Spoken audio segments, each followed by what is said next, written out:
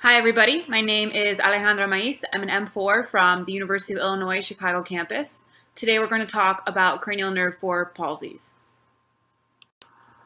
Briefly in this talk, we'll cover the anatomy and neurophysiology of cranial nerve 4, the etiologies of cranial nerve 4 palsies and how an affected patient would present. We'll compare and contrast congenital and acquired palsies where appropriate. Next, we'll discuss how to examine these patients using a particular test to identify the paretic muscle. We'll perform a sample exam together, and we'll finish by discussing cranial nerve 4 palsy patient management. Cranial nerve 4 is a somatic motor nerve that innervates the superior oblique muscle. This muscle's primary function is intorsion, whereas introduction and abduction of the globe are secondary functions. The function of the superior oblique muscle is best observed when the eye is adducted, as this allows for enhanced introduction of the globe via the superior oblique muscle. It is important to know that cranial nerve 4 has the longest intracranial course of any cranial nerve. It's also the only cranial nerve to exit the brainstem dorsally, decussate, and then curve around ventrally before entering the orbit via the superior orbital fissure. The extensive intracranial course of cranial nerve 4 is what makes it much more susceptible to damage in the setting of head trauma in comparison to other cranial nerves. The majority of cranial nerve 4 palsies are congenital. At this point in time, we can't pinpoint exactly what causes these congenital palsies. However, some suspect that they occur secondary to hypoplasia of the nerve's nucleus, birth trauma, anomalous muscle insertion, muscle fibrosis, or structural abnormalities of muscle tendons or the inferior oblique muscle itself. Acquired cranial nerve 4 palsies are less common. However, if they do occur, they are most likely to occur secondary to head trauma, for reasons we discussed in the previous slide. Other causes of acquired cranial nerve 4 palsies include microvascular disease, so patients with hypertension, diabetes, hyperlipidemia, or those who smoke tobacco, patients with intracranial hemorrhage or infarction, demyelinating disease, intracranial neoplasms, giant cell arteritis, and finally there will be some cases for which a cause will be unknown and therefore by definition will be idiopathic. Patients with cranial nerve 4 palsies will complain of double vision while eating, reading, or looking to one side. The second image that they see will be below the original image and rotated slightly, similar to what you see with the smiley faces on the right side of the slide.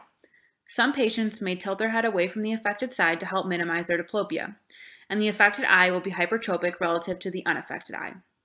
Congenital and acquired palsies do present slightly different.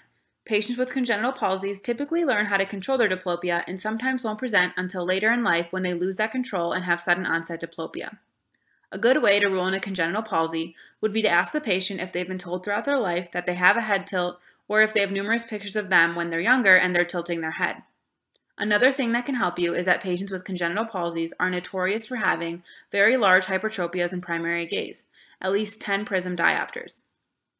Patients with acquired palsies are going to complain of sudden onset diplopia. It's going to be extremely bothersome to them. With these patients, history is extremely important and they will likely need brain imaging. Sometimes if a patient presents with double vision, it can be difficult to figure out exactly which extraocular muscle is causing the problem. The Parks-Bolshowski 3-step test is an algorithm that allows the clinician to determine which extraocular muscle is paretic and therefore causing the patient's symptoms. Importantly, this test is unreliable if multiple extraocular muscles are dysfunctional and is most useful for patients with acquired hypertropia secondary to a single muscle palsy.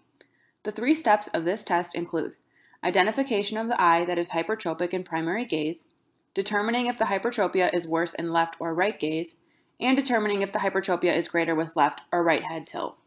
We'll work through a sample exam together, but the idea is that each step allows you to identify the extraocular muscles that may be involved and when taken together allows you to identify the paretic muscle that is causing the patient's symptoms. Now we'll talk through a sample examination of a patient who presented complaining of vertical and torsional diplopia. Let's put the Parks-Bolshowski test to work. The idea behind each step is to consider which muscles should be functioning to produce the given action and to use each step of the test to rule in or out muscles which may be involved. The affected muscle will be dysfunctional in all 3 steps of the test. The first step is to determine which eye is hypertropic in primary gaze. If we look at the center of our image, we can see more of the inferior sclera is visible on the right eye than on the left. Therefore, the patient's right eye appears more hypertropic versus the left.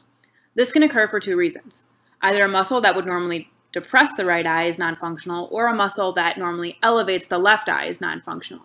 Therefore, the right superior oblique, right inferior rectus, left inferior oblique, or the left superior rectus could be our culprit. If we move on to the second step of our exam, we can see that the patient's hypertropia is greater in left gaze. Therefore, our paretic muscle must be one whose primary action is to elevate the left eye, thus the inferior oblique, on the right side, or the left superior rectus, or one whose action is to depress the right eye in left gaze, therefore the right superior oblique or the left lateral rectus. In step 1, we ruled in both the left superior rectus and the right superior oblique as possibly dysfunctional. Therefore, we can eliminate the right inferior rectus and the left lateral rectus from our differential. The final step of our test allows us to decide which of the two final muscles on our differential is non-functional. In a right head tilt, the right superior oblique and the right superior rectus work together to encyclotort the right eye. When both muscles are functioning, there should be no vertical movement of the right eye. However, if the superior oblique is paretic, then the right superior rectus will act unopposed, causing the right eye to be hypertropic relative to the left, which is what we see in our patient on the bottom left photo. Therefore, the paretic muscle is the superior oblique, and we can rule out the left superior rectus. Before we end with our summary slide, let's briefly discuss how we would manage such a patient with a paretic superior oblique muscle. If you recall, the list of causes for an acquired cranial nerve 4 palsy were numerous, so one could imagine that treating this condition is largely dependent on etiology. If we're able to confirm that the patient's palsy is congenital, then no further workup is indicated. If the palsy is acquired, then we must perform a workup to identify the cause. The first step to identify the etiology of an acquired palsy would be to check the patient's blood pressure and order labs. Fasting blood glucose, hemoglobin A1C, ESR-CRP, and platelets. The first two will help you rule out diabetes, and the last two will help you rule out giant cell arteritis. Neuroimaging is indicated to look for a mass lesion or signs of demyelination disease. A complete neuroexam should also be performed to rule out other neurological symptoms. It's important to know that palsies occurring due to microvascular disease often resolve without treatment in weeks to months after symptom onset. If patients are symptomatic, an eye patch, glasses with prisms, or surgery can be considered. However, surgery is often a last resort and is typically reserved for patients who cannot tolerate prisms or patching. To end our talk, let's review the key points. Cranial nerve 4 innervates the superior oblique muscle, which functions to intort, infraduct, and abduct the globe. Paralysis of this nerve can be congenital or acquired. Patients with cranial nerve 4 palsies will present complaining of vertical and torsional diplopia. They'll often tilt their head away from the affected side to minimize that diplopia, and the affected eye will be hypertropic relative to the unaffected eye. We talked about the Parks-Bolshowski test and how its 3 steps can be used to identify the non-functional muscle. However, remember that this test isn't very effective if multiple extraocular muscles are involved. Finally, we talked about treatment and how patches, prisms, and surgery can be considered for symptomatic patients. Here's a brief look at my references. Thank you guys so much for listening, and I hope you found this helpful.